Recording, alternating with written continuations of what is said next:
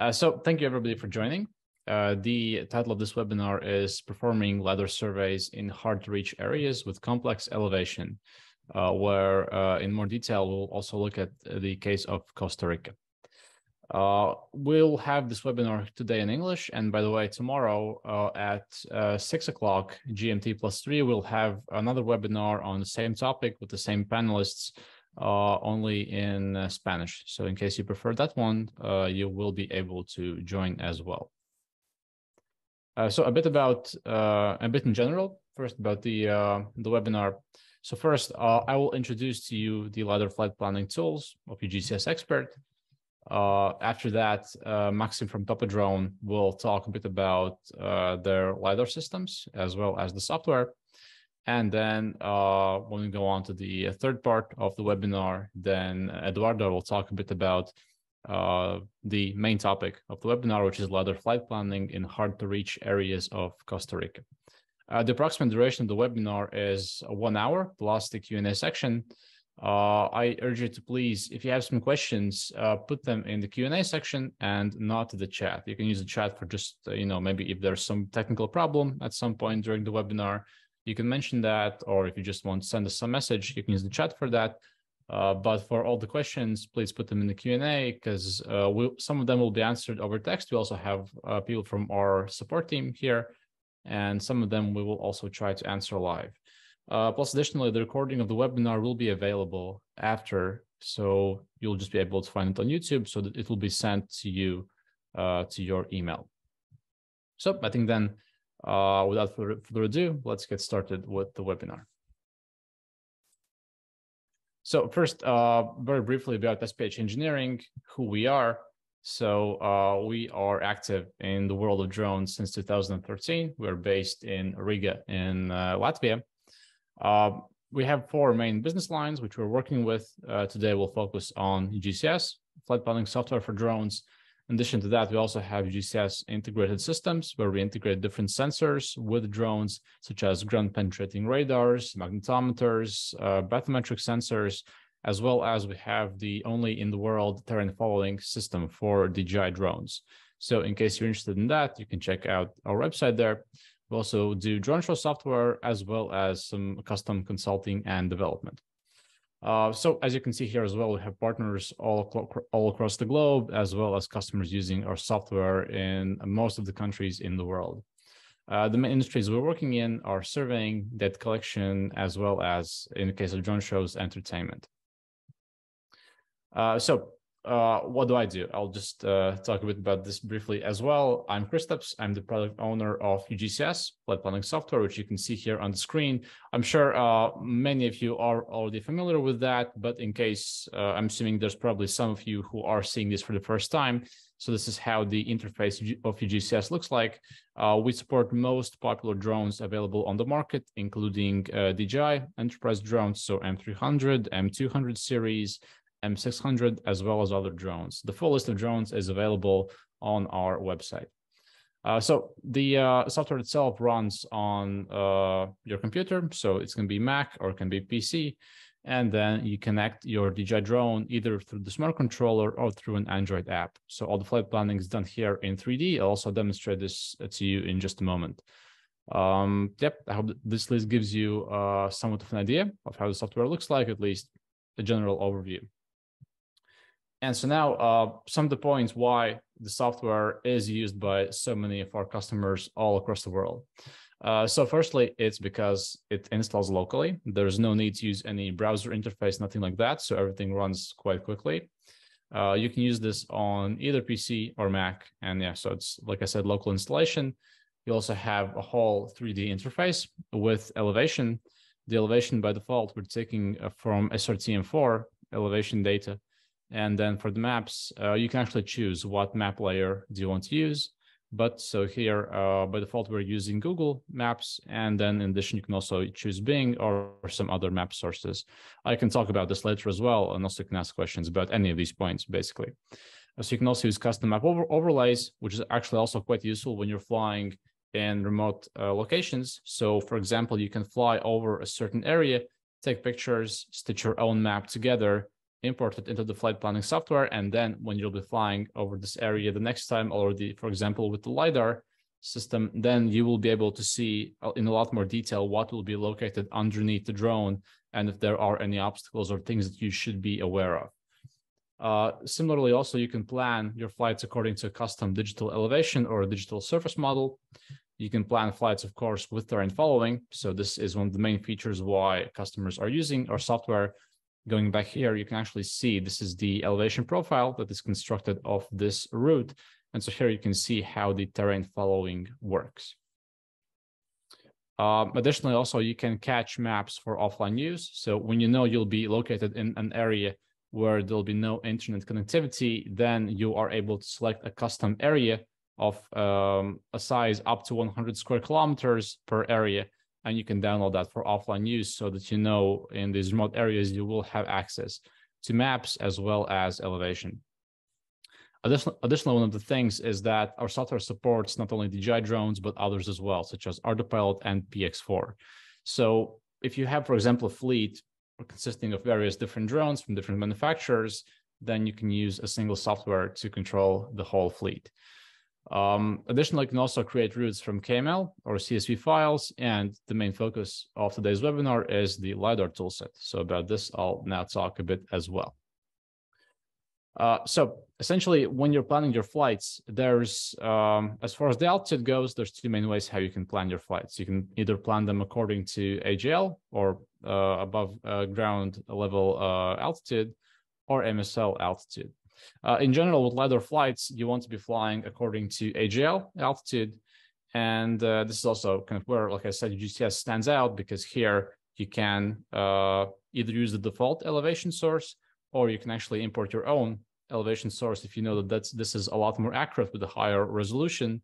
And you can fly according to that and keep a constant distance between the drone and the ground level. So this is one of the things for LiDAR specifically, which you can see mentioned here above. For LiDAR, we're using the field of view angle to calculate what should be the spacing between the two like adjacent survey lines. So I'll also show you the software in just a moment, but yeah, that's at least initially so you can understand how is it all calculated. It will make more sense when we look at the software. And another interesting thing that we have developed for the LiDAR toolset for flight planning is, so for the turns, you can adjust the turn corner radius. So you can see this black line here. This is showing basically how the flights are normally planned, for example, with UgCS Pro license. And so these turns where you can adjust the corner radius, which is the green line, this is what you can already plan with UgCS Expert. Advantage of this is that you can gather data that's way more accurate, because the drone will have less jerks and it will fly more smoothly throughout the whole planned mission.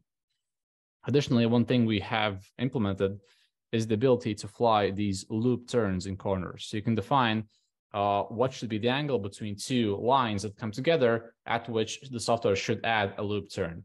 For the loop turn as well, you can define what should be the corner radius. You can define also what should be the length basically the straight flight after the drone does the turn. And so using this, you can also gather more accurate data, and you can ensure that actually the IMU of the LiDAR sensor will be additionally calibrated using these turns. So about the UgCS Expert license, what are the main features of that, and why should you look into that for LiDAR flights? So first, it comes with two important flight planning tools. First one is the LiDAR area, and the second one is the LiDAR corridor. Both of these are planned according to the field of view angle, and both of these also come with the options that I mentioned in the slide before. So you can adjust the turn radius, and you can also use loop turns. Additionally, we also support calibration actions. So you can either add them in the route itself. So you can, for example, add the figure 8 calibration pattern before the LiDAR area. You can add it after as well. And then additionally, as an action, and this I'll show in just a moment, you can add either figure 8 or U-shape J-hook calibration patterns as well. And so yeah, with UgCS Expert, you can just go to our shop, so shop.ugcs.com, and you can read all about it and see whether it is for you. And by the way, we also have a free 14-day trial that you can apply for. So what I mentioned about the pattern tool is that here in the software, I won't be able to show this on the demo because for that I need to have a real drone connected. But basically you have this pattern button, and after pressing this, you can then choose if you want to use the figure 8 or the U-shaped pattern. And then after you have chosen it, you can simply place it here on the map, and then the drone will fly the calibration. So this is useful if you, let's say, compare it to the IMU calibration action that you can add in the route itself. So this one's useful, let's say, when you fly a larger route, and then, for example, you do the first calibration that's already in the route at the beginning, and then when you need to restart flying the route, then this is important, because as soon as you take off, you can do the calibration using the pattern action, and then you can send the drone to continue the route from where it left off.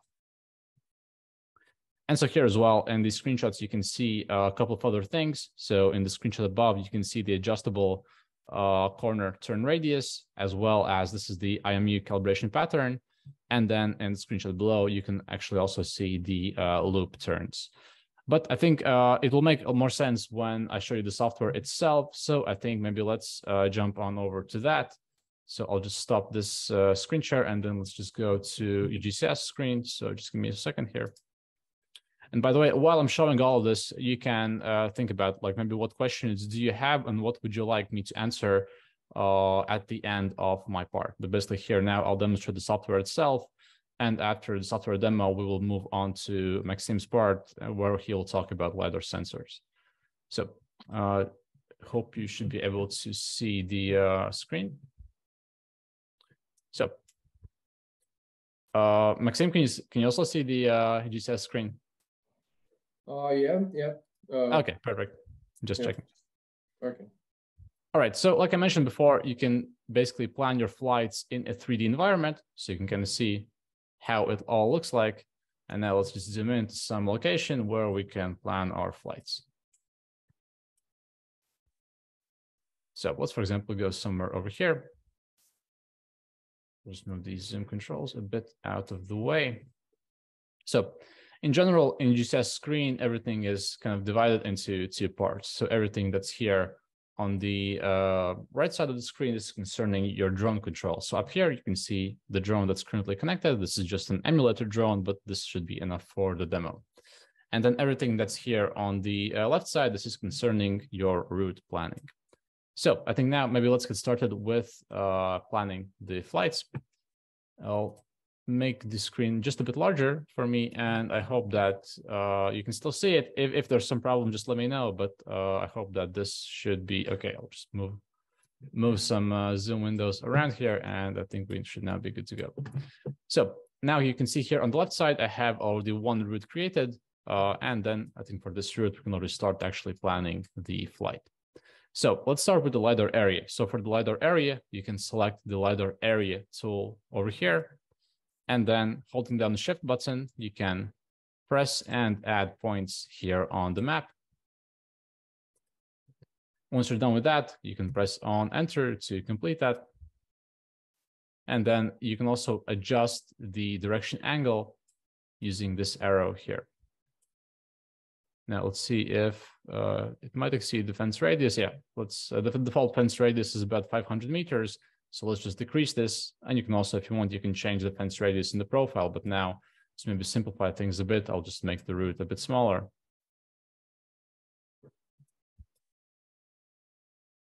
And I hope that now, yeah, so now this should be okay. So you can see now the software has already calculated and constructed our route. You can see that the route will start from here, I think. Yeah, so this you can see is waypoint number 1, and it will, of course, go on until there. Now, after this, I think let's maybe add already a IMU calibration action. So we can go over here to pattern. And then, for example, after LiDAR area, we can shift click and then again add the pattern action. So let's add it, for example, somewhere over here. I think this should be good. If you want, you can also move it around, basically add it to where you want. And let's actually add another one, but the other one we will add here at the beginning, and then also we'll move it to the beginning of the route. So let's just go here. I'll add another pattern action over here, and then basically here you can see this is the order of the segments in the route. So there's this pattern tool I can take and move like so to the very beginning. So you can now see we have a simple mission constructed consisting of 3 segments. So we have the pattern, calibration, then we have our LiDAR area, and then after that we have another calibration pattern that the drone will fly. Now let's just briefly take a look at this LiDAR area and let's see what parameters are here and what should we adjust additionally. So one of the first parameters you can see here, this is the field of view angle. So the angle basically is different for each sensor. And in this case, let's maybe use an angle of something like 70 degrees, which is a bit more popular, I suppose, among sensors. Now, next, the altitude mode, you can see it's currently set to AGL. And I think let's for now keep this as AGL because in most cases, you do want your drone to follow the terrain as it's flying. The flight height, let's change this. The typical flight height for LiDAR surveys can be somewhere around 50 meters. So let's change this to 50. And then next, you can see the line spacing. So line spacing basically is, you can set this either according to a certain side overlap, which in this case is set as 30%, or you can also use a specified side distance. In this case, I'll just use the overlap. Then additionally, you can see that here, the survey seems to kind of cut off a bit short here. So I'll just take this corner, move it around. And so you can do these manipulations with at least in case when you need to expand it a bit, then you can do that. And so now I want to show what I was showing there in the presentation. So how can you adjust the corner radius and how can you make the drone do the loop turns if you need to? So now to change the corner radius, you can just go here. So this is the corner radius parameter. By default, it's set to 6 meters. And if you need to change that, you can simply select it and then enter a larger value. Oh, sorry, somehow selected all of it. Let's just go back here. Yeah. So now instead of 6, we can enter something like, let's say 20 meters as the corner radius. And so now you should see that once the route is calculated, you can see that the corners are now a lot more smooth than in the previous version of this route that we had. And then additionally, in cases when you want the drone to do a loop turn, you can also do this by changing the loop turn angle.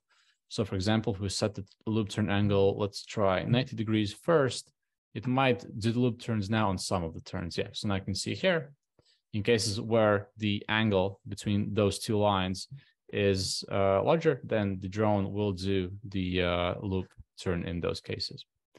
Additionally, also, you have 2 types of turn types. In UgCS, we have adaptive bank turn and we have stop and turn. But with LiDAR tools, of course, you want the drone to do the adaptive bank turn so that it can fly through the corners with a specified corner radius and also perform the loop turns. What also mentioned with the loop turns is that you can actually change the length of the straight flight after turn. So you can see currently this is set to 10, and you can also, for example, increase this if you need to. So this is how you can construct a simple area scan mission for LiDAR. Of course, if you want to fly a larger area, then you will need to increase the fence radius. So I'll just show how you can do this as well. And then we can easily now expand the area. So let's just go to profiles. This route should be constructed for M300, I believe. And then here we can go and then change what's the fence radius.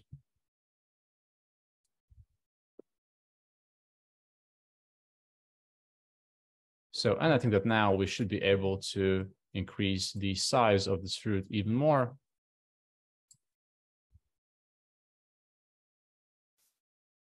Yeah, well, then you can see how it looks like now. I'll just move this corner outwards a bit as well.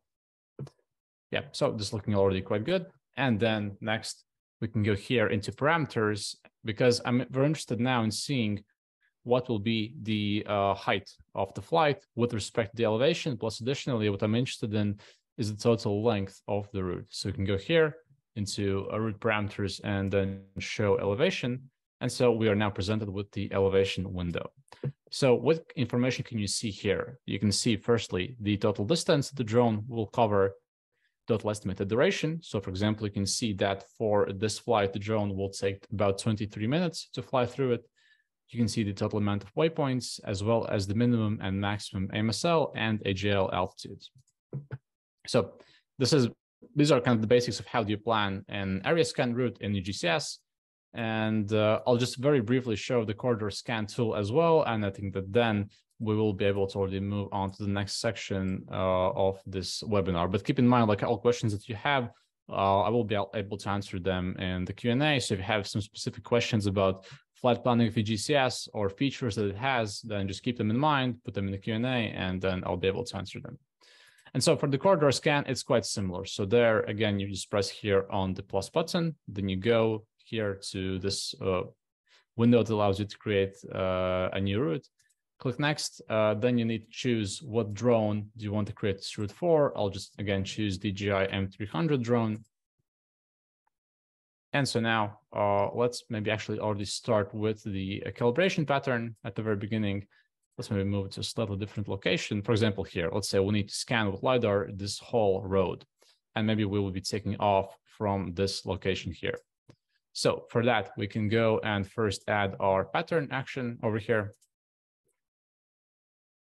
And next, after the pattern action, we can actually proceed with already creating the corridor. So we can press here on LiDAR corridor, and then we can also enter our desired flight height. We can enter the field of view angle for the sensor. And so with this information, we can proceed with creating it. So the creation of corridor is quite similar to the area, except that, of course, you'll only be adding these single points. So the way I'm doing this usually is just like, in general, first click and place the points kind of roughly, where you want them to be. And then once you're done with that, press on enter. Here, let's just click on OK. And so now, once the route is calculated, you can see in this case, the corridor is only going in one direction. If you want it to go in 2, 3, or even more, then you can increase the width of the corridor. In this case, I'll see what 100 meters, what a width of 100 meters will give us. And so here you can see that the corridor now as well is going in 2 directions.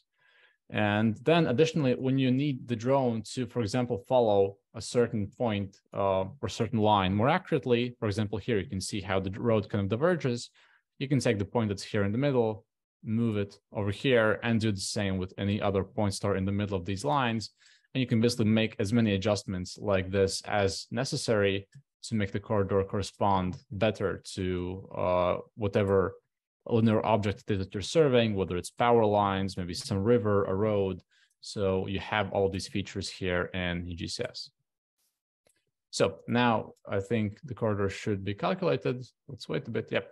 And so then finally, we can add another pattern action after the corridor is done here. Here I will need to, I believe, specify the width of, let's say, 20. And then I think, yeah, this should be good.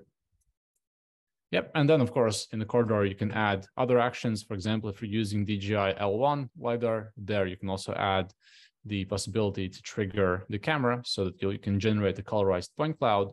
And there's so many other features I could talk about. I could probably go on for hours about this.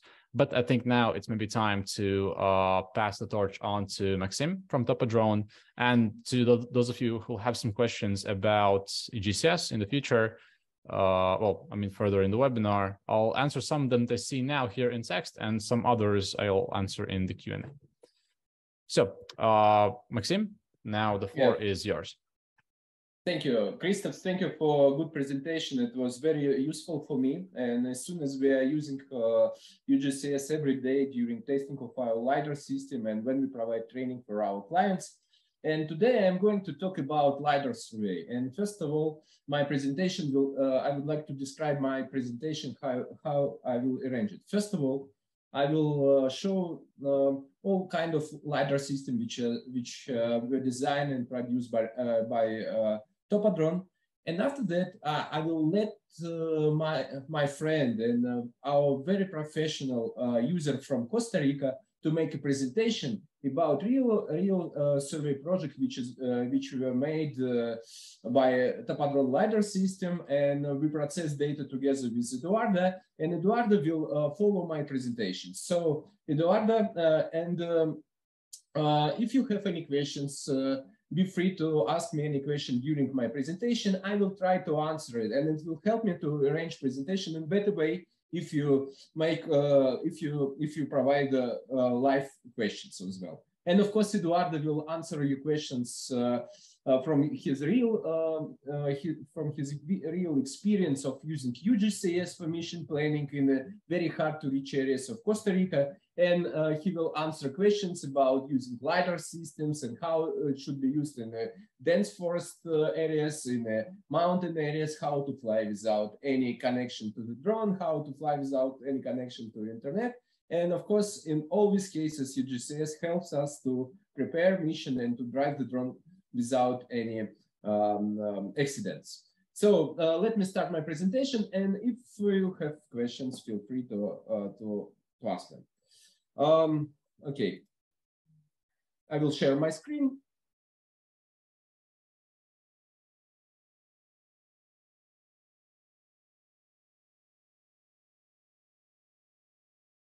As you know, Topodrone produces wide range of LiDAR systems which are based on Velodyne sensors and LiDAR sensors. And right now we cover a whole range of different. We cover a whole range of usability of our sensor. First of all, we offer LiDAR AVIA. It's the most affordable LiDAR solution, which is based on a LiDAR sensor. And it has high precision Honeywell IMU inside, the GNSS receiver inside, and microcomputer, and it works much faster in comparison with DJI L1. Why? Because with using of any of our LiDAR system, as well as the LiDAR AVIA, you are not. It is not necessary to make so many calibration patterns of the trajectory.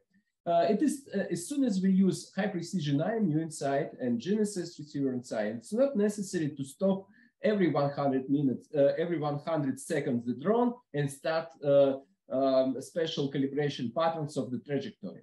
And if you compare with DJI L1, which use the same LiDAR sensor, you will have to stop the drone every 100 seconds. And you will have to stop the drone every turning part of trajectory and start to move special calibration patterns. So in this case, our LiDAR system, even which is based on LiDAR sensor, provides better, much higher efficiency and better accuracy as soon as we use more powerful components like IMU and GNSS receivers. And of course, we work with Velodyne. Velodyne is our major supplier of LiDAR sensors, and we have a wide range of sensors, started from Topodrone LiDAR High-Res, which is the most affordable Velodyne sensor, but it was specially designed for mapping, and we use a specially calibrated Velodyne sensor inside. So it provides a very good and accurate point cloud and has all advantages of high precision IMU and GNSS inside. And of course, we use and we offer and widely use Topodrone LiDAR 200 Ultra, which works up to 200 meters altitude, up to 200 meters working range, and it covers a huge area, and it provides a great results for large area mapping. And of course, we use HDL sensor, which was firstly designed for mapping by Velodyne, and it has great results in terms of accuracy, in terms of density of point cloud, in terms of minimum level of noise, but it has a little bit higher price. And if we compare all the sensors, I would say that Topodrone LiDAR AVIA has the most affordable price, but less efficient. Topodrone LiDAR High-Res provides high quality of point cloud, and it is more efficient in comparison with LiDAR AVIA, and it has a little bit higher price. And Topodrone LiDAR 200 Ultra provides the most efficient capabilities of the LiDAR, and it can work from the higher altitude, which is very important if you fly in the mountain areas. But it has a higher price. And of course, if you need the most powerful, the most accurate results, you should look at Topodrone HDL sensor. And of course, just a few months before, we created a new one solution which works up to 300 meters altitude, which can be installed on helicopter, electric helicopter, and which can fly with more than 1 hour and 1 hour and a half, and can cover more than several square kilometers, more than 5 or 10 square kilometers per flight with high precision LiDAR data. And we will show all this equipment on Intergeo, and we will we invite you to visit our stand, and on our stand you will find some of our users who have been already using our LiDAR system, and I think some guys from UgCS will come to the stand, and you will find a lot of information, and you will find some interesting products which will be announced on Intergeo as well. And of course, all our LiDAR system can be combined with cameras, and Topodrone design and produce 2 types of cameras, 24 megapixel cameras and 61 megapixel cameras, which can be installed on Matrix 200, Matrix 300. It provides better quality of the images in comparison with original DJI solution, because it has a wide working range as soon as we use Sony sensors, and it provides 61 megapixel resolution. So you can fly higher, you can change lenses, and you will cover a bigger area with better data sets. And the main advantage of these cameras that it is possible to change lens from RGB original lens like 24 millimeters, 80 millimeters, or 35 millimeters to multispectral lens, and from the same camera you will capture multispectral data, RGB data, and you have a great flexibility in the field, and you have a great coverage of the data. And of course, the resolution of the data is much higher in comparison with DJI P1 or any other sensors which are available for DJI Matrix 200 or Matrix 300. And of course, all these cameras provides a real video link, and it can be combined with LiDAR. And when you make a LiDAR survey, you can see on the screen, you can watch on the screen what you are capturing right now, what is the quality of the data, and so on. So it has very powerful solution for you. And of course, all our LiDARs can be installed not only on the drone, but it can be installed on the car or on a backpack. And if we compare datasets which are captured from the drone or from the car, you will see that it can be combined together, and you will cover forest from high altitude with the drone, and you will cover roofs and so on. And after that, you can make survey from the car, for example, and you will catch small details which are close to the ground. You will catch very high precision data sets from the ground. It is amazing advantage of our LiDAR system, not only the efficiency of our LiDAR system, but additionally, you can change the way how to use it. You are flexible to change the payload from the drone to car or any backpack, and you have a great flexibility as well. So, and right now, today I'm not going to show how to process data. Maybe in some today I make some announcement of our new features of our software, which was designed especially for Eduardo when he made a huge project of LiDAR survey in Costa Rica, and he asked us to help us to process data when he had more than 30 flights. In this case, we designed a special workflow, which right now, which will be available for all our customers within few days, and which this workflow helps to process all data sets from 30 flights in one click. So you don't need to do anything, just to upload all data sets, and all data sets will be processed automatically. You will generate point cloud automatically. You will calibrate the LiDAR automatically and make strip alignment automatically. So you don't need to use any additional software to make a strip alignment or LiDAR calibration. Everything is included in our Topodrone post-processing software. And of course, it has a batch processing. So you can add a lot of flights in one data set, and you will process all flights together.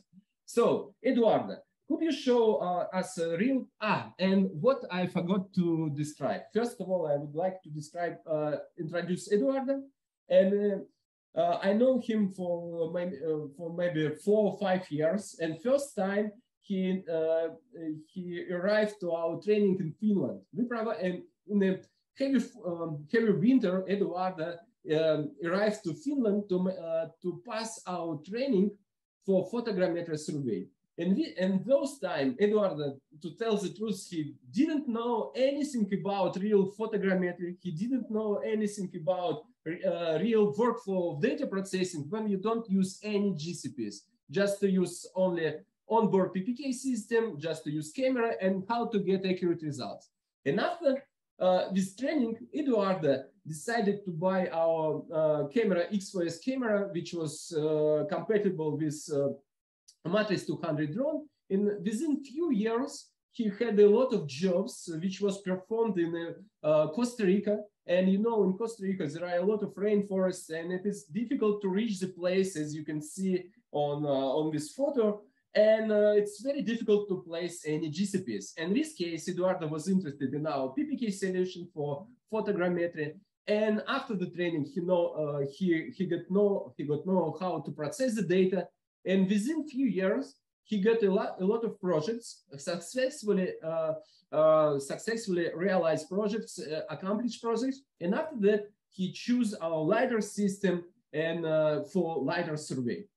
And he came to us to Switzerland, and we spent maybe 3 or 5 days. We provide all kind of training, how to use the LiDAR, how to make a calibration, how to plan the mission in UgCS. And in those times, we already realized that only UgCS can provide you efficient tools for mission planning. In case if you fly in the mountains, in case if you fly in forest areas. And of course, for LiDAR missions, in those times, we use UgCS Pro software, and we have had to create all calibration patterns manually. It was a little bit complicated, and it was a little bit tricky. But right now, we use UgCS Expert, which is much easier and much easier to create all parts of LiDAR trajectory.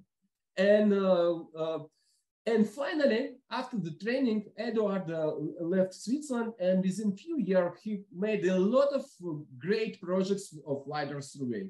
And one of these projects will be shown by Eduardo today. And if you have any questions, I will answer or Eduardo answer. And I will show some new parts of our software during this presentation as well.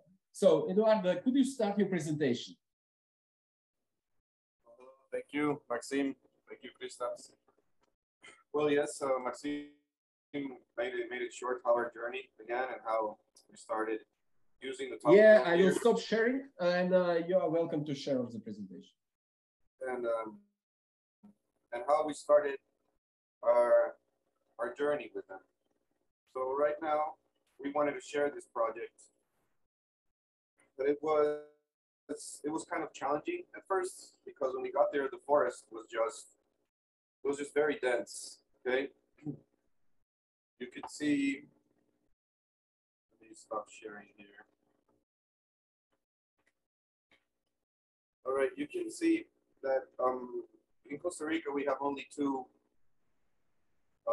weather seasons. We have rainy season or dry season. So probably the best time to do these things is on the dry season because there is less forest cover. But many people need to run these tests during the winter so they can build during the summertime. So it was really hard for us to get all this information gathered quickly and accurately without LiDAR. That's why we started on going through all of these equipment. And in this particular project, it was very important to get it done quickly, because it's going to be a very big land plot, and they have a lot of permits to go through. So that's why they chose us for the project. Our company's name is Survey Corp. They had been in touch with some of our previous customers, and they got a few recommendations. So when we got to the job site, as you can see here on our image on the right, it was all covered by trees. So that made our assessment to the job change dramatically, because we had to just take the drone to fly lower, to fly at a low speed, let's say at 7 meters per second is how we were flying, between 5 and 7. And we kept the drone between 40 and 50 meters above ground. It was very important to not go over those 50 meters because we needed to get the richest quality, the best quality that we could get to process our results. Now, I have been using the UgCS expert for this. We started with back then with UgCS for doing the photogrammetry, and I was really satisfied with the results of UgCS for photogrammetry, so we chose it again for the LiDAR surveys. And this right here, you can see is the entire area. Okay, it's divided into three sectors. There's sector number one that you can see right there. That one was not so complicated to fly from because we had a nice place for our truck, so we could just take off from the truck, and we had a nice spot for the base station. When we came to the second spot, which is this one I'm showing you right here, it was a mountain region. We had to go there by horses. Now we have before flown beyond line of sight part of our missions, but we didn't do this on this time because trees here were very tall, and we wanted to be able to take over the drone just in case it was going to hit a very tall tree, and we had to take over twice because on the mountain regions there was just some very tall trees. So we used the horses to get there, and the third option, the third sector is this one right here, where you can see that we had to drive completely around the mountain, and it was really, let's say not challenging, but it took some logistics to get the drone to fly 200 meters difference in height and still get battery time and get enough area when we were surveying. A total of 35 flights took us to do this job. I mean, we could have done it like in less flights, so we would have picked up the pace on the drone and picked up the height, but that is not what we were looking for. We were looking for the best results we could possibly get, so this could work for permits. Here in Costa Rica, in order for you to get permits for a land development, they need to do an assessment of the trees, of the bodies of water. There's 3 large bodies of water there, and if there's going to be any earth movements, they gotta be reported prior to that, and the pre-design of the land plot must be submitted. So this is why we needed this to be the best it could be. Like we need to maximize the use of our tools. So when we finished, when we were working on the field, we were like, well, this is going to take some time processing. That's the first thing that came into our mind. So there's where I talked to Maxine and said to Maxime, and was like, okay, we might need some help on this so we can do it quickly and not take too long. So Maxime came up with a suggestion. He said, well, we're just gonna speed up what they have been working on before, so we can process this quicker, and you don't have to be doing one by one, which takes a lot longer. The other thing we have here is that we're working on the rainy season. So it's not like we could fly all day. We could have 2 or 3 flights per day, so we needed to be able to check the information quickly, so just in case we have to cover an area again, it would be much easier. So as you can see, it was really, well, I can show on the screenshot is how we could process all the flights at once, so you can see all the waypoints. We have a blank spot right there, but it was just like deselected it when I took the screenshot, but we covered all the area. This is the point cloud we gathered. On the left side, you can see there's a big body of water, a river, and it floods in the rainy season considerably. So they needed this to be very accurate, so they could run simulations to see where is the danger zone and where is not the danger zone, where they can safely build. As you can see here, are part of our results. To be honest, I was thinking that this was very covered in trees, and we might not get as good results. That's why we flew so low and flew slower, and we were actually very satisfied and impressed with the results. Not only what we got from the point cloud and the LiDAR, but how accurate it was for UgCS to fly with us. There was a tower. There was a communications tower at some point that we had to avoid, and it was very useful to have the no-fly zone feature on UgCS. So we were flying the mission, and we just avoided dangerous parts. Well, then this is the elevations model of the entire process that we did. This is like one of our final products. As you can see, we covered the entire area. The area of interest was 235 hectares, but we surveyed a total of 335. The main reason is that we needed to know outside of the boundary, how was the water coming into the property? If it was flat, or if it was a hill, or if it was a different kind of change in elevations. So out of the boundary, we moved about 150 meters.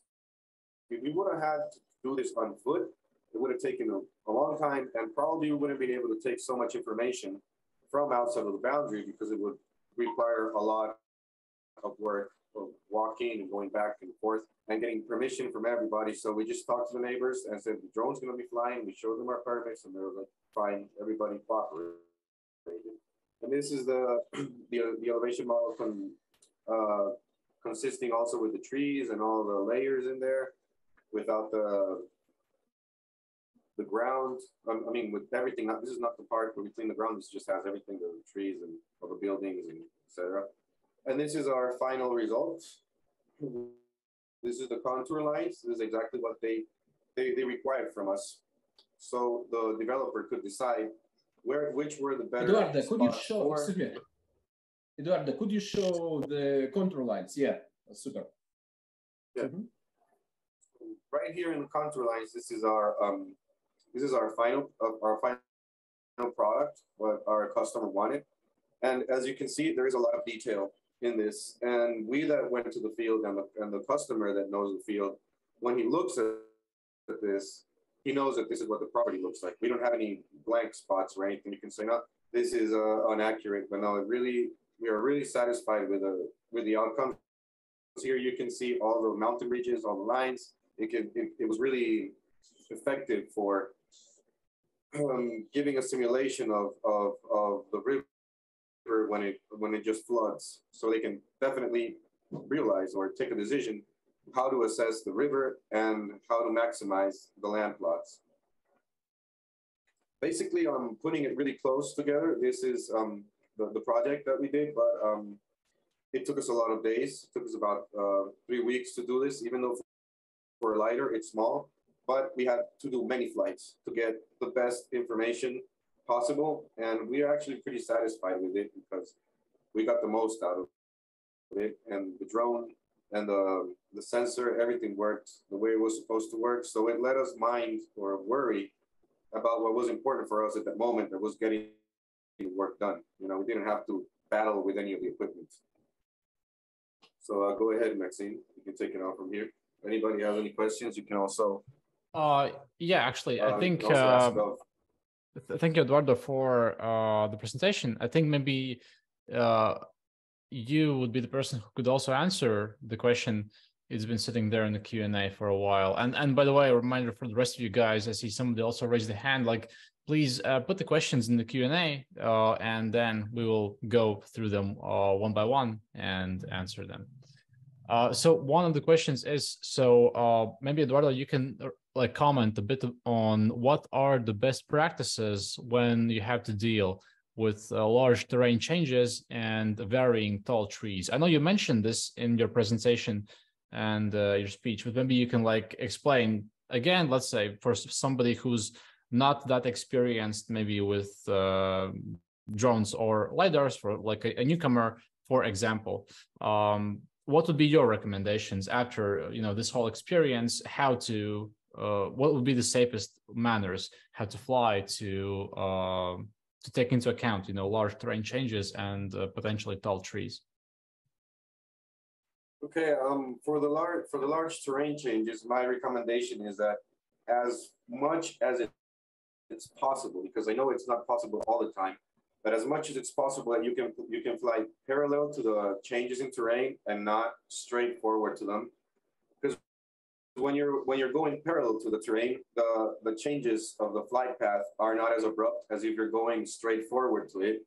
So it not only keeps the drone more stable, but it helps you it helps the sensor collect more precise point cloud, because you're not having all those jumps. Now with the trees is a good question. I mean, we had to take over the drone twice, right? Because there were some very tall trees.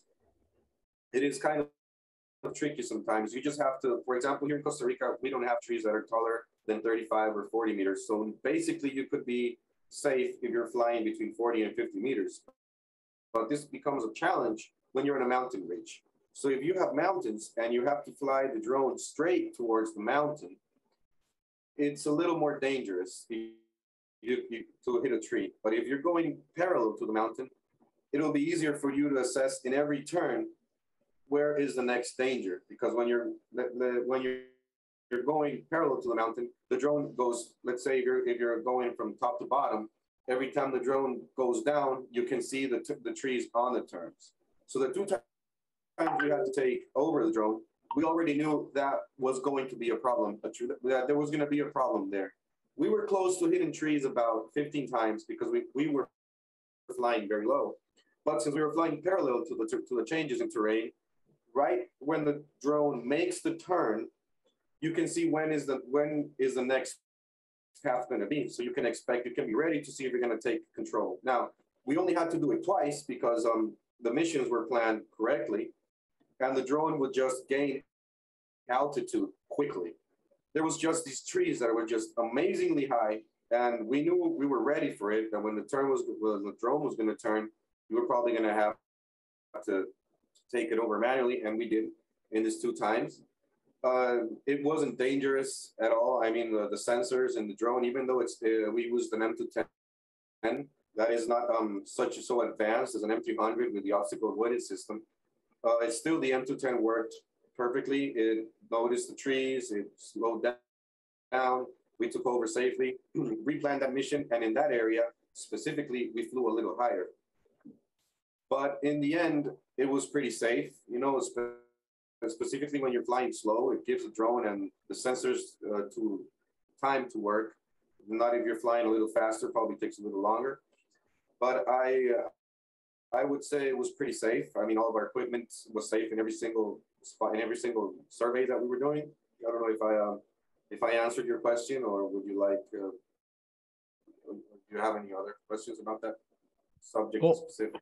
I think for now, let's consider this question answered. And, you know, if to the person who asked that, if you have any more like additional questions to Eduardo, then please feel free to add them. Another question we have for you, Eduardo, is, so did you have any instances where the drone went out of visual line of sight, or did you always keep it within line of sight? Okay, well, my drone was beyond line of sight for a lot of time, most of this, but I had a solid connection. We have a range extender from a third party on our controllers, so we were surrounded by trees most of the time. I couldn't see the drone, but we had a solid connection with the controller. I'm not sure if we would have had the same results with the standard antenna, but with the range extender, it gives a very solid connection to the drone where you really can't see it, because in a flight pass, our drone had to fly 1 kilometer before it began. And you ask, well, why do you have to fly it an entire kilometer before you start the survey? Can't you get closer? Well, we couldn't get closer. Those cliffs were very high. The drone, the forest was very dense, and getting there would just take 2, 3, 4 hours to get 3, 4 flights out of the day. So it was just better to fly from a distance where we could recover the drone, get it charged quickly, and probably do more missions, you know.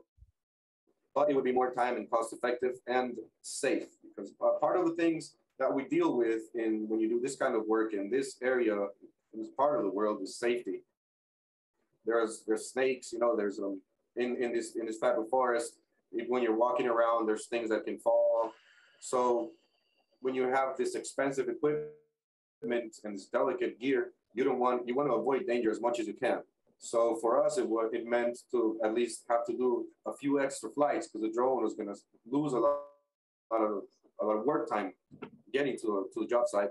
But it was the safest way in order to protect the drone and to protect also us, in order to be able to complete the job. Right, it's actually quite an interesting point I think you made, that like in these kinds of locations, you need to worry not only about, you know, the drone's safety, but also your own safety as well, you know, due to the environment around you. Exactly. Okay, so this also I'll mark now as answered. There's another question regarding the ideal height of the flight plan, but I remember you mentioned this, that like in most cases there you flew at 45 to 50 meters. Correct me if I'm wrong. Yes, we were between when we were doing the mission planning, I planned it between 40 and 48 meters, and in the job done, like in the real world, it was done between 38 and 47 meters. We were very close to the trees at some points, right? But as I was mentioning, we really wanted to get the best results we could, and in order to get good results, you need to fly low, and if you can go not so fast, just try to go slow. And that's what we did. That's why in this area that is really not that big, because we have surveyed larger areas, but we chose this one because we needed a lot of detail, and there was a lot of forest. I mean, there's a part of the land plot, sector 3. There's probably a primary rainforest. There has never been anyone there doing anything but a small trail for the owner to keep the property lines clean. So we really wanted to keep below 50 meters and above 37, 38, so our gear would be safe. Okay, all right, thank you. So I'll mark this one as answered as well. By the way, maybe to also kind of address the questions about the altitude and also about the obstacles, I'll just mention from my side as well, because we also have had some experience flying in remote areas. For example, some of my colleagues were in Papua New Guinea, where they also flew with drones with LiDAR. And one of the things we learned there is that it's very useful if you already have, firstly, in addition to the default terrain elevation model that we have, if you're flying in very complex areas where you know the drone might get close to trees at some points, first thing, it's good to have another digital elevation model of the area. And plus, in addition to that, a digital surface model, because this will allow you to also understand, you know, at what height will the trees be. Of course, this isn't always possible to get such a model if you're flying over very large areas, but you can still at least maybe fly a bit higher, get some preliminary model, which you can then use for flight planning, or just to make sure that, you know, the flight won't get really too close. So one thing we did is that if you have both of those models, so terrain elevation and digital surface model, so then first you can construct your flight with respect to terrain elevation model. Then you can go ahead and convert the whole flight from AGL to AMSL altitude, so the altitude won't change. And then you can import the the digital surface model. And so then basically this allows you to compare the height of each point, as it will be AMSL, so it won't really take into account the digital surface model. So when you see the elevation profile, you'll be able to see the difference between each of the points as well as the digital surface models. This will also give you a bit more assurance, you know, to make sure that you won't really get too close to any obstacles that are there. Okay, so another question I see is, what did you use for positioning in that location? Did you use RTK base station or PPK? So what was the setup there for positioning? Oh, we used a PPK. We first, we used the GNSS base station. We fixed our point to the ground, right? There are two base stations we used. With one of the base stations, we flew sector 1 and 2, and with the other base station, we flew sector C. Since we would have to go around just too much to go and start the base station B, again, that would take us 3 or 4 hours just to fly. So that's why we used another one. So we fixed our base station and we used our base station there, and we got it to record raw data, let's say Ryanix. So we could do PPK with what we have with the GNSS receiver we have on a LiDAR sensor. So our positioning was PPK. After we do all the workflow, let's say our anchor to ground point is the point we had already fixed, where we put our base station. Mm-hmm. All right. And then two questions about, I'll just kind of try to combine two questions together in one. This is concerning the LiDAR sensors. Maybe Max, you can try to take this. So first one is, so how many returns does that LiDAR sensor have that was used for the project? And second one, from another viewer is, what's the points per second for that LiDAR? So how many returns and what's the points per second? Okay, so to answer this, I can answer this question in two types. First of all, like from a technical point of view, our sensor has 2 returns or 3 returns, and you can capture 2 or 3 returns. But in reality, it totally doesn't matter if you use 3 returns or 2 returns. The most important issue is how accurate is your returns. And sometimes you can capture 1 million of points, and finally, all these points will be a noise. And you can check it on a hard surface, or you can check it on the trees when, or on the power line poles when the diameter of the tree or power line poles became two times bigger than in reality. And the same situation in the level of noise on the ground. So I wouldn't suggest to look at the technical conditions like how many returns. You should look on the quality of the point cloud, the number of noise, and how the LiDAR penetrates the forest. For example, we have 2 different LiDAR systems. First of all, it's L1, and another one, first of all, is LiveVox, and another one is the Velodyne sensor. All these systems has 2 different kind of capturing of the data.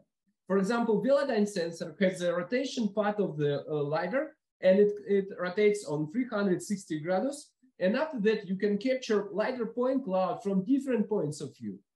As a result, you will get a little bit different point cloud. And if we compare with LiveVox, if you use accurate, there are two ways how to capture data in LiveVox. And if you use accurate data capturing with a low level of noise, you will catch just only a thin line of point clouds. As a result, number of points under the trees will be less. As a result, the representation of the objects will be not so clear, and this is the difference. And in reality, number of returns, if it is 2 or 3, it doesn't matter at all. And the same situation is how many points per second you will get. It's a simple question, but how many real points of the under the ground you will get? How many real points on the trees you will get, which shows you the range, or if it shows the real power line pole? This is the difference. And when you evaluate the quality of the LiDAR system, you need to check the quality of the point cloud and check the distance between objects, check the level of noise without filtering, because of course, there are a lot of software which can filter the point cloud, and you will get very thin solution, but in reality, it's like half of the meter. It's you need to check the quality of the data, and you need to evaluate the quality of the point cloud. It's the best option. Not to look at technical requirements like distance of working distance of the LiDAR, like some manufacturer shows it like 300 meters, but in reality it doesn't work on 120 meters. And in an accurate point cloud, you will get in 50 meters altitude. And it's very good example that Christoph said that when they work, when SHP engineering work in Papua New Guinea, it was a very beautiful project when they fly over the dense rainforest, and they were looking for some objects under the trees, which were stored for a long time.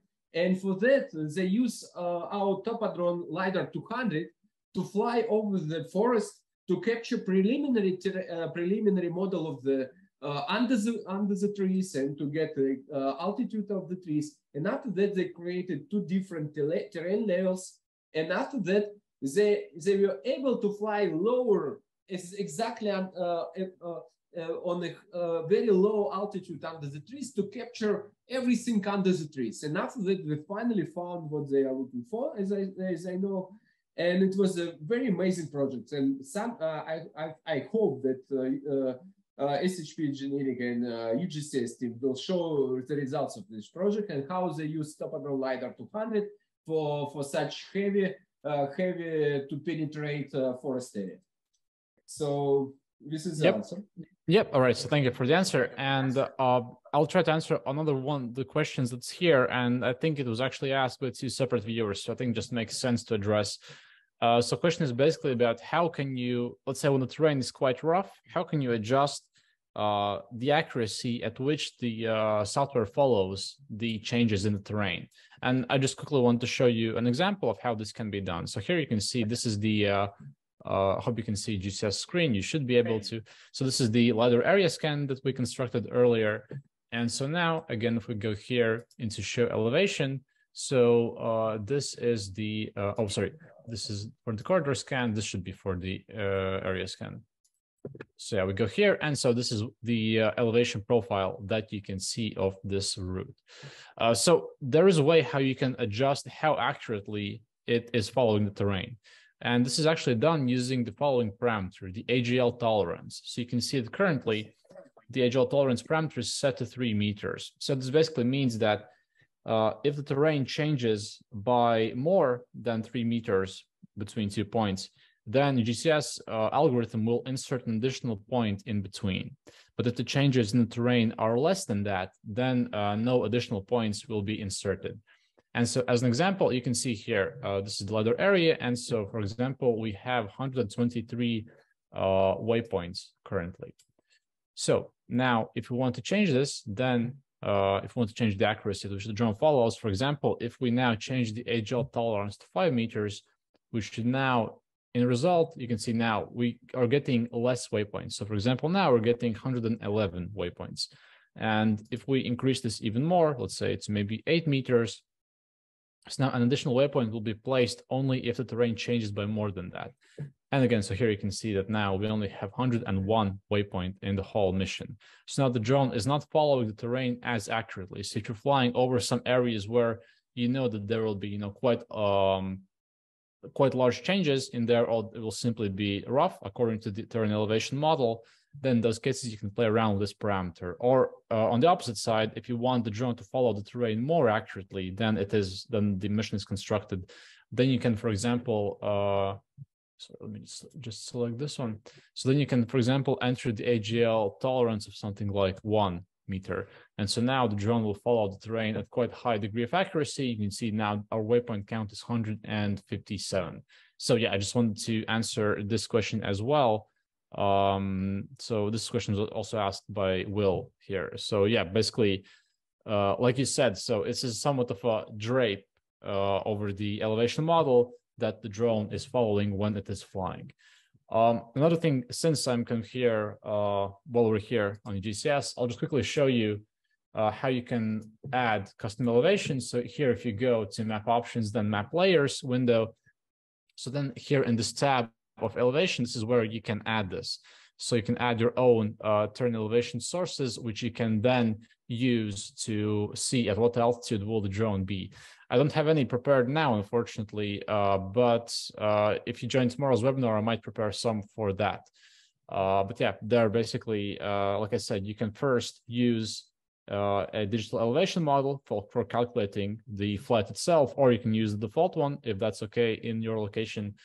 And then if you have some preliminary digital surface model that some rough estimate of where the tops of the trees are, then you can also create a digital surface model, import this into UgCS. You can import this as a GeoTIFF file, for example. And then after you have converted the route to AMSL altitude, you'll be able to see the difference between the point and the elevation. So I hope that answers that question as well. So let's see what other questions we have. Christoph, I saw a lot of questions about LiDAR system, and can I answer to them? Yeah, of course. Go ahead. First question: What is GNSS and IMU used by Topodrone for precise trajectory estimation? So first of all, I would like to describe the history how we designed the system. As you know, Topodrone produce high-precision PPK equipment which can be installed in any kind of DJI drone or an outtake drone to convert consumer drones to precise survey tool. And after that, we decided that we can create something bigger, not only in PPK system, not only our own GNSS receivers. And in those time, it was several years ago, the representative of Honeywell, which was based in Switzerland, close to our office, came to us. And we decided to create our own solution for to combine GNSS and IMU. And within 1 year, we worked closely together with Honeywell. And finally, we created a special motherboard, which can include a GNSS receiver and any type of Honeywell IMUs and microcomputer to combine all type of equipment together and to get very accurate results. And our aim was to create very affordable solution for LiDAR survey and for any kind of survey like bathymetric survey as well, but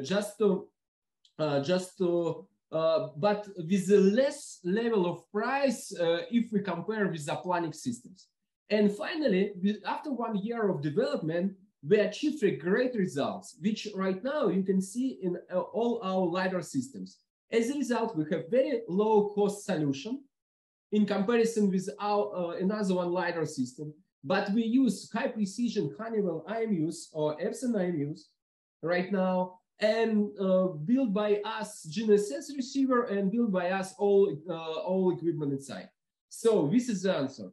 We're not only using ready-to-use equipment, we design our own solution, which help us to keep all prices on very affordable level. And as a result, you will get very accurate data sets. And I can show you the data processing, which is very interesting. And I would like to show some parts of data processing. Oh, I couldn't start sharing. Oh, yeah, that's because I'm sharing the screen. I'll now stop it. So go ahead, Max, and share. What I would like to show, how to post-process data. It's very simple. What you need to just run our software. Where is it? You need to just run our software. In our software, you will choose data set from the LiDAR, any type. You will choose data set from the LiDAR. After that, you can add offset of the antenna. It's very simple. And finally, you will add base station file, nothing else. If you have already a base station file with precise coordinates inside, in this case, you don't need to change coordinates of the base station. But what more?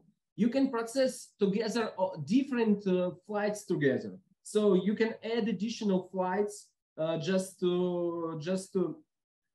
you can add additional flights, for example, and all these flights will be processed automatically. On the map, you can see base station, location of the base station, and starting point of the flights as well. And after that, you just need to run post-processing. Within a few minutes, you will get accurate results. And after that, as soon as you calculate trajectory of the flight, within a few minutes, you can calibrate the LiDAR and you can create point cloud in automatic mode. We just wait for 1 or 2 minutes to get one of trajectory. And after that, we can run point cloud calibration. And maybe I will stop post-processing. As a result, you will get a trajectory. It's very simple. But I would like to show how easy it is to calibrate the LiDAR and how easy to make strip alignment. It's really easy task. What I need to do is just to stop it. Just to stop. Yeah, and I will run point cloud generation. It's very simple. First of all, we choose the data set. After that, we can choose a trajectory file which was created by our software. After that, it's possible to remove all unnecessary part of trajectory, which is not necessary to generate.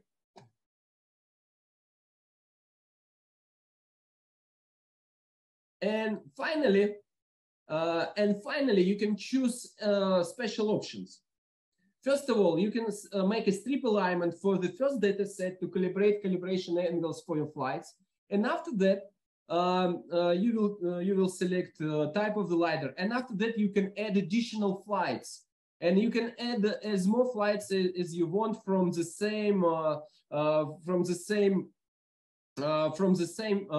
flight area or from any other flight area. And as soon as we use very accurate and stable IMU, angles of the LiDAR, calibrated angles of the LiDAR will be the same.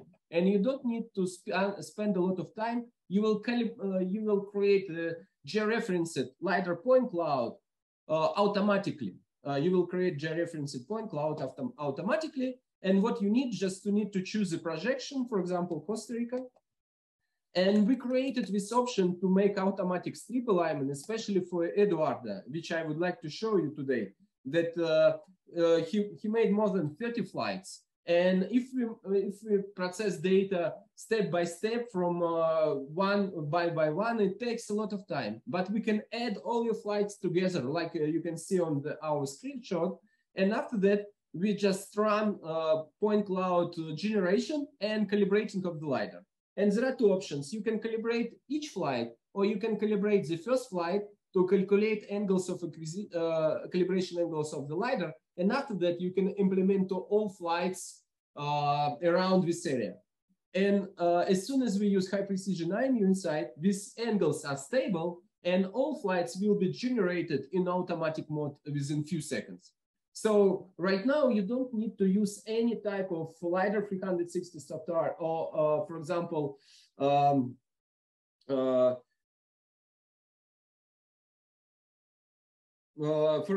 software for strip alignment, for TerraMatch, TerraScan software. You don't need to do it. Everything is included inside of our workflow. And everything is made totally automatically. And within a few minutes, the system will calibrate your LiDAR. And after that, it will generate point cloud with using of this calibration information. And all point cloud will be aligned together, and all strips will be aligned together. This is the main advantage of what we made together with Eduardo. And finally, as soon as this calibration step will be done, you will get georeferenced point cloud. And what you need just to make terrain extraction to classify point cloud, and you will get very accurate results. And as soon as it will be calibrated, we will upload the point cloud to any software, and we can check strip alignment. And we don't make any additional strip alignment by LiDAR 360, just the way how we represent it. And all strip alignment was done by our software. So no additional steps is necessary. And this is the answer to the question, what kind of IMU we use. We use Honeywell IMU, which are very stable, and you can process data set automatically. By the way, Max, there is a question also from a person asking, is it possible to use your software for DJI L1 processing? Yeah, we saw a lot of questions from the guys that strip alignment doesn't work properly. Why it can happen? First of all, it's low quality IMU, which needs to make calibration every 100 seconds. And the second issue, the sensor. And of course, we are developing right now a workflow to use LiveVox datasets, because we use the same sensor, like LiveVox Savior. And DJI L1 use the same sensor. So for us, it's not a problem to process the data. If you send us your dataset, we can process it in our software, and after that, we will provide the demo license, and you can test it as well. So you are always welcome to be a beta tester of our software.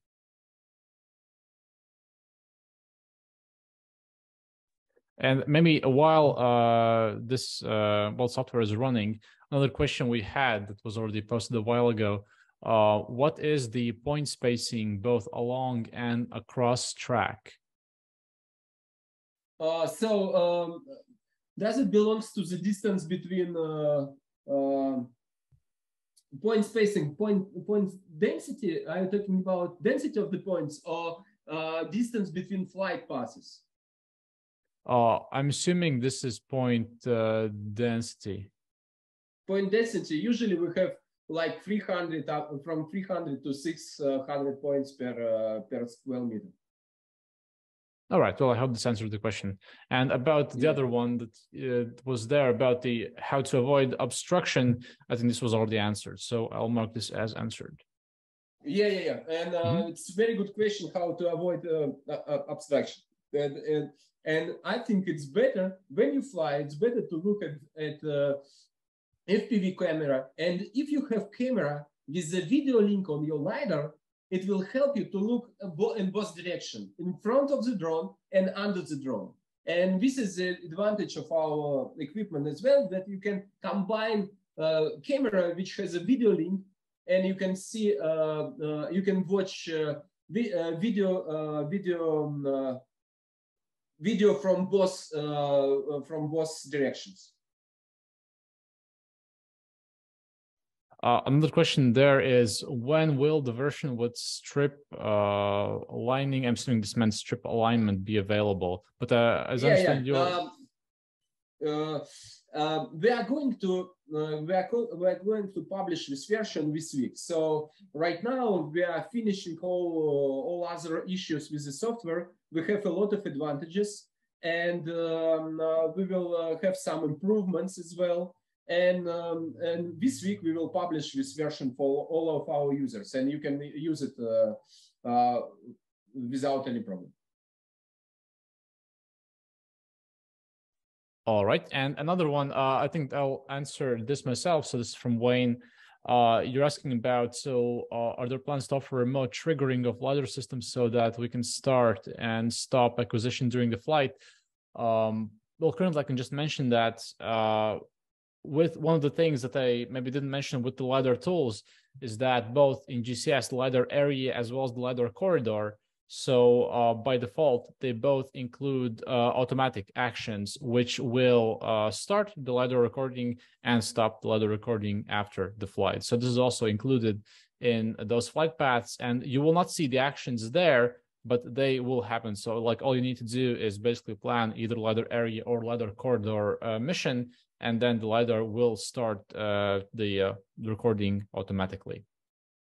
Yeah, Kristaps, you are totally right. But what we need to do additionally is to make a better integration between the payload and UgCS.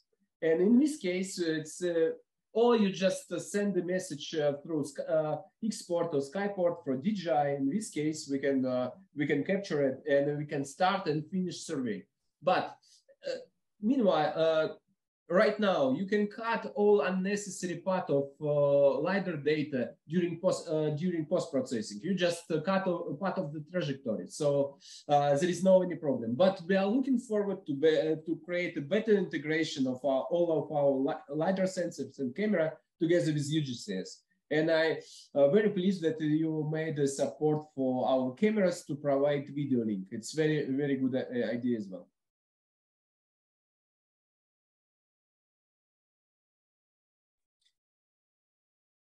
So there's another question. Let me just read this so I can answer.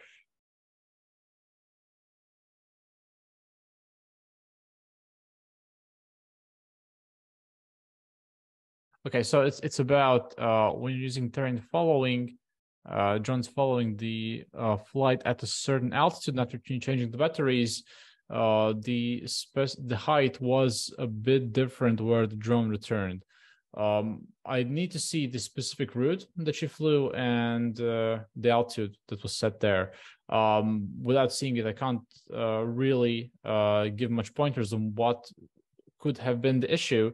But in this case, maybe just send an email to our support team, so support@UgCS, and then we can take a look at the route that you're using, and we just need to collect a bit more information. So this is not enough for me to answer it now, but yeah, I'll also write to you to basically send us an email to our support team. And Kristaps, I saw some message which will be very good for Eduardo, and this is the idea of our webinar as well, to share experience and to provide the context of our clients. And I saw that the guy from Panama, he just said that he has the same project in his country, and he's going to to contact Eduardo. It's a very good issue. That Eduardo, I think it's very good for you as well to contact this guy, and you will show the LiDAR. We contact you, absolutely, yes. We already have his information. One of the guys from my team, Mike, he's on the attendees, so I believe they spoke. Yeah, super. So this is the idea of our meeting as well. So let's share our experience and let's share contacts, and maybe you will find a good solution for you. And finally, so right now, the system calibrates the LiDAR. We have a different,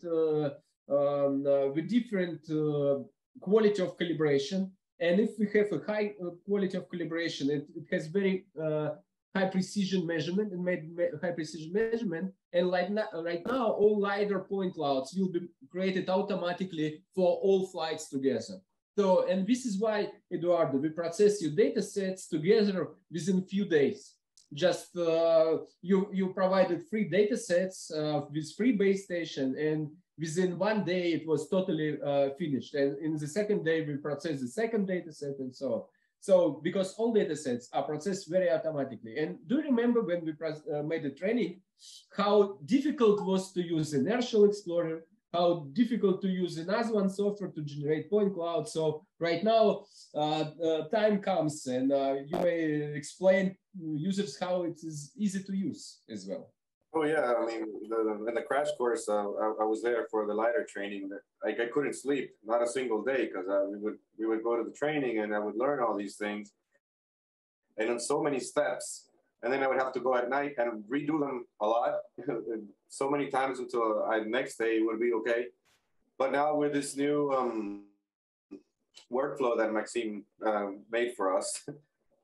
Considering we have so many flights, it just made things so much easier, you know, because before you had to tick a lot of boxes and have knowledge of many things in order to get the results done, and you had to practice a lot, and it took some time. And with this new software these guys developed, it really does make it a lot simpler, a lot faster.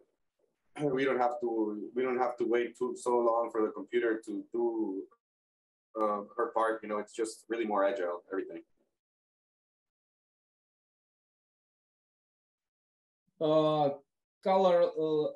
Very good question from our user as well. Can the Topodrone sensor setting be implemented in UgCS software? I think yes. We should talk with Kristaps, and the guys will add our settings, because we test a lot and we work a lot together. And I think it's easy to do. How do you think, Kristaps? Yeah, I think in the future, it shouldn't really be a problem to have an closer integration between us and Topodrone LiDARs. Okay, so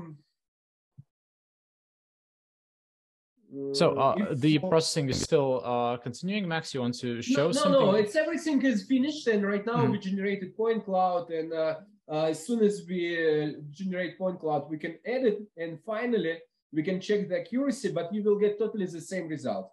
So I just add 2 point clouds, which was generated, and we can check the strip alignment between lines, and it was totally automatically generated. And after that, we can check the accuracy of strip alignment between several flights as well. And we can see that they are totally overlapping, and there is no any displacement, what we can see on the screen. So it's amazing quality of the point cloud, because Eduardo tried to fly on very low altitude, and he got very accurate point cloud and very detailed with very low level of noise. You can see it, how clear the structure of the strings. And finally, when we compare alignment between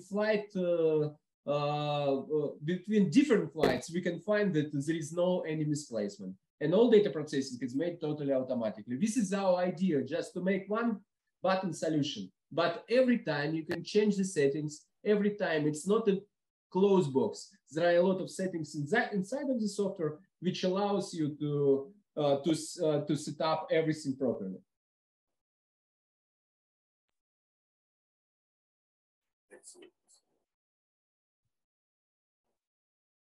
So, also one question about, is the Topodrone strip alignment as accurate as LiDAR 360? Maybe you can comment on this. Yeah, it's totally the same. If you compare angles of angles which will be calibrated, it will be totally the same. And right now you don't.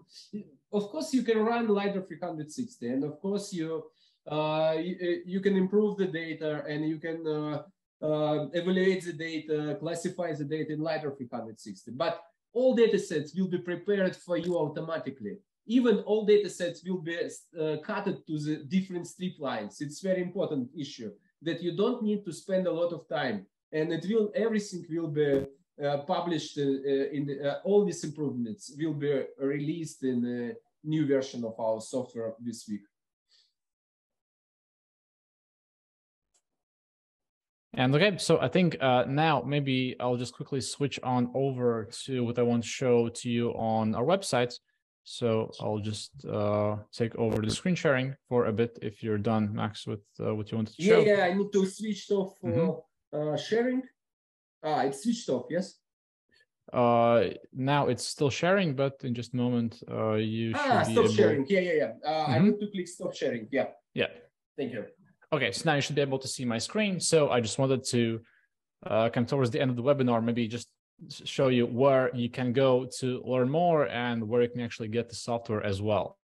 So if you go firstly in our site to ugcs.com, you can of course read about all the features, about the LiDAR toolset as well. And then if you click here on pricing, you will be taken to our shop where firstly, you see this is the UgCS expert license, which you can use for planning the LiDAR surveys. This is what I was showing here. And then in addition to that, if you go up here to UgCS and then LiDAR solutions, here you can find firstly Topodrone LiDARs, as well as LiDAR 360 software that was also shown here, as well as Topodrone LiDAR post-processing software. So basically all of these you can get from our site. You can also go to Topodrone's site and get them there. So this will be topodrone.com. So you can basically go to UgCS, the Topodrone, you can read more about everything and yeah, to make your decision on what sensors, what software are you interested in. And of course, we'll always hear, so you can don't hesitate to reach out to us. Yep, after the webinar as well, we will send you the recording of this. So if you want to maybe replay some parts, you will be able to do that. So yeah, towards the end, just want to thank everybody for listening. I think it was quite interesting. And the Q&A section was also very, very interesting for me as well. And yeah, hope to see you in future webinars. And if maybe you have some Spanish speaking friends who want to join and see this again, then tomorrow we will be doing the same webinar, but in Spanish language. So you can also ask them to join if they want to. So yeah, thank you, everybody. Thank you. Thank you. It was a nice Nos vemos mañana. Nos vemos mañana.